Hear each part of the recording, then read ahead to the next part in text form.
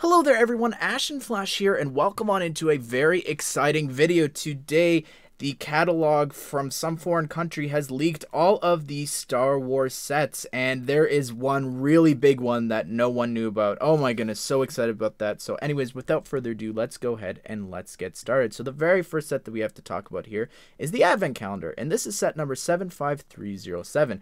This is going to be retailing for $39.99 USD or $49.99 Canadian.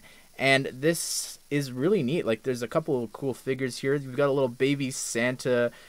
We got a little Santa, Baby Yoda, or the child, Grogu. Gotta cover all my bases, but it looks cool. We've got a Tusken Raider, a Scout Trooper, a Stormtrooper, and IG-11, and those are just some of the builds as well. We've got, it's clearly Mandalorian themed, and also it says the child there for some reason.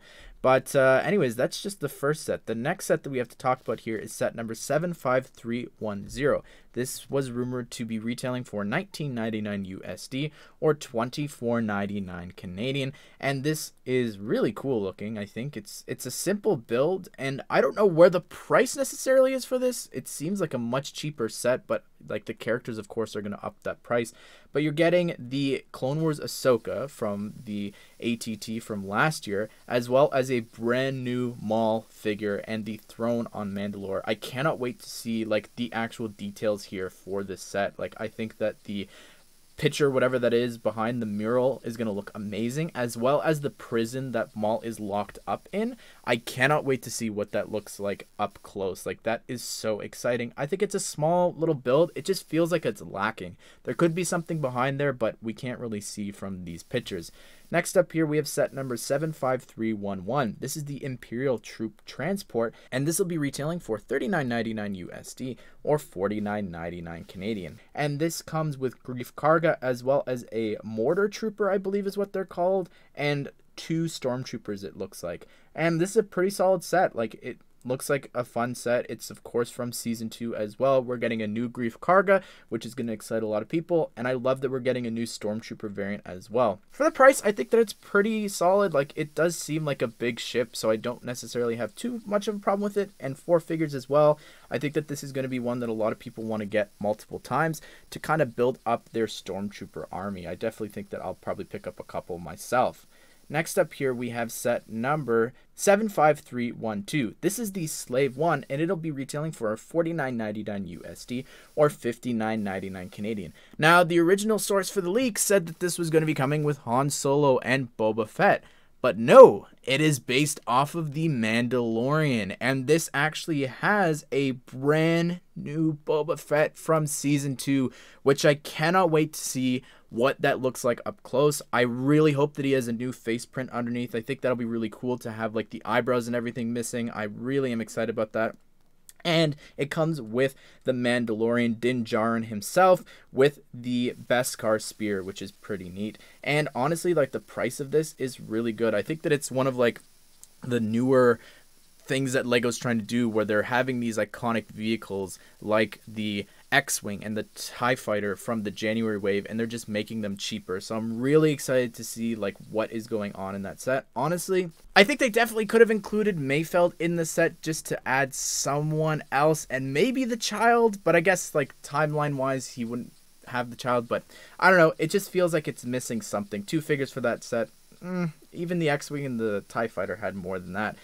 Next up here, we have set number 75314, and this is the Bad Batch Shuttle. We have a whole separate video actually talking about this, and you can pre-order it right now on Lego Shop at Home already. This thing is going to be retailing for $99.99 USD and $139.99 Canadian. It comes with Wrecker, Hunter, Tech, Echo, as well as Crosshair in his Imperial outfit. Unfortunately, Omega's not here, but I'm sure that at some point she'll pop up in another set. But again, you could check out that other video if you want to hear my thoughts more in depth with that.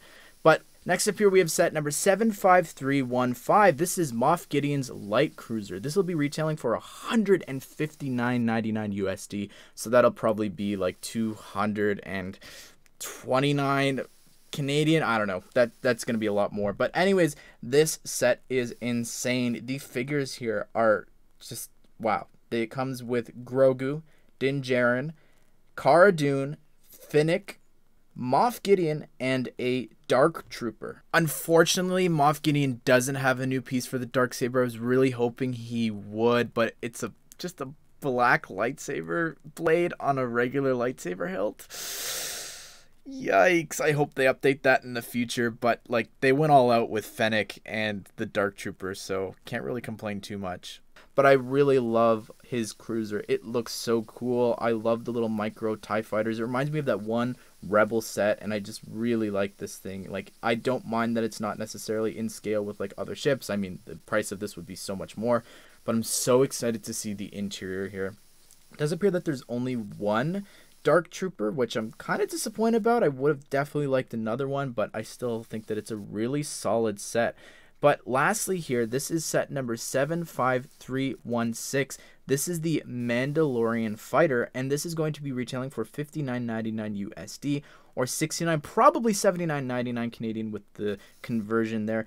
But oh my goodness, the figures here are just amazing. It comes with Gar Saxon, Bo-Katan, as well as another Mandalorian fighter. But look at Gar Saxon there and that new helmet. Oh my goodness, that looks so cool with the spikes there, as well as Bo-Katan. Like, people are just going to buy that for her, of course, because of her appearance in the Mandalorian. But I am so blown away by these sets.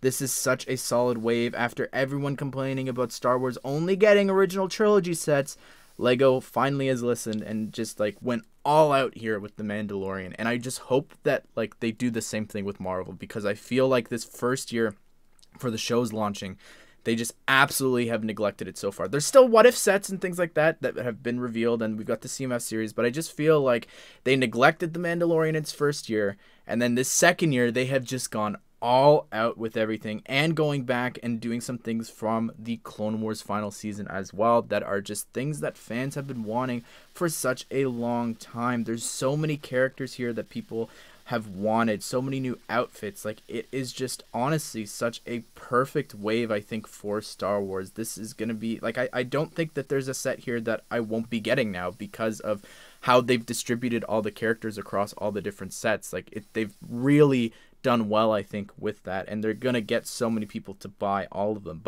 And I'm excited to see the future here for Star Wars and what this means going forward. Like, are they going to go back and finish some stuff for season 1? Because this is very heavily season 2. And what does that mean for like the 10 Star Wars shows that are in development as well? Anyways, everyone, what do you think of these sets? Leave your thoughts, your comments down below. Let me know what sets are you going to be picking up on August the 1st. And as well, be sure to subscribe and turn on the bell notifications so you don't miss out on when these sets are officially revealed and we get higher quality images and potentially reviews. But I hope you guys did enjoy this video, and I hope you all have a great day. I will see you all in the next one.